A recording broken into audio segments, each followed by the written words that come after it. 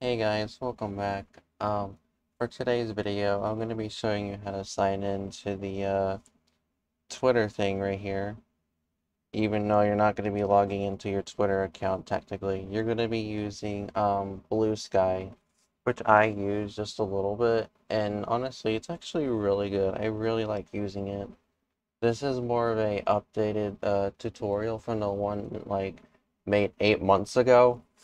It's really outdated, and the same day I made the video, this method came out.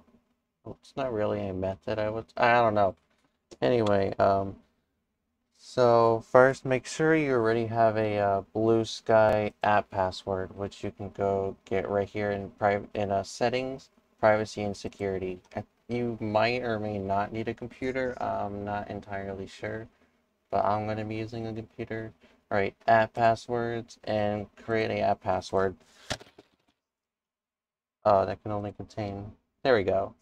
Allow access to direct messages. Sure. Alright, now we got a suspicious looking app password. No, we cannot use this yet, so let's go back on our iDevice. Yeah, I think that's the term. Alright, now we're gonna have to add a source in the Cydia app. Let's wait for this sucker to load.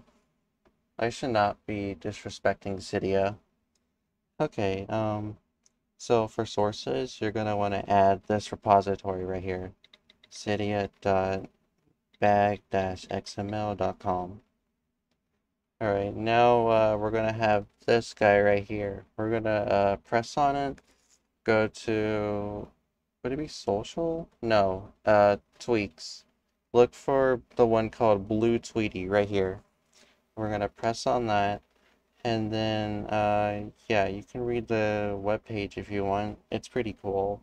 Press install, and, what the, okay, thank you.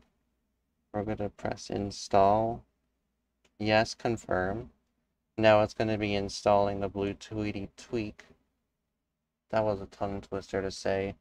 Alright, you're gonna have to respring your device here, so I'll be back when I do that. Alright, now we're back, and we're gonna go to the settings app. Scroll back down to where BlueTweety is. I already have a URL here, but there's several ones you can use, and I'll show them on screen. So I'm going to be using this one for now. Now, sideload a version of Twitter, but for me, I'm going to be using Vetris, which is available in, I think it's this repository. Yeah, I'm pretty sure. Yeah, it was that one. Alright, now we're going to open Vetris, and we're going to just go get the Twitter app.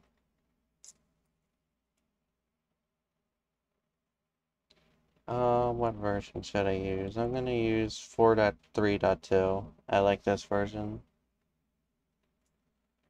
Alright, now we're gonna wait for it to download, then install, and then it's gonna appear underneath uninstalled. Any second now. Alright, that was actually really good timing. Alright, let's go find it. Alright, here it is. Now, we can sign in right here.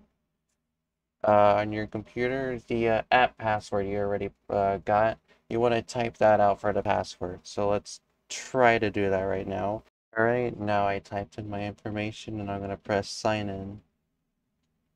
And look, I am now signed in. Let's check the Twitter app to see if I'm signed into my Blue Sky account. What you're about to see is what happens when you use the wrong supported version of Twitter. This is entirely my fault. Use a different version that I installed from Vetris, like use 5.0 or something. I tried that and it seemed to work. Alright, back to the video. Yes, why are you sideways?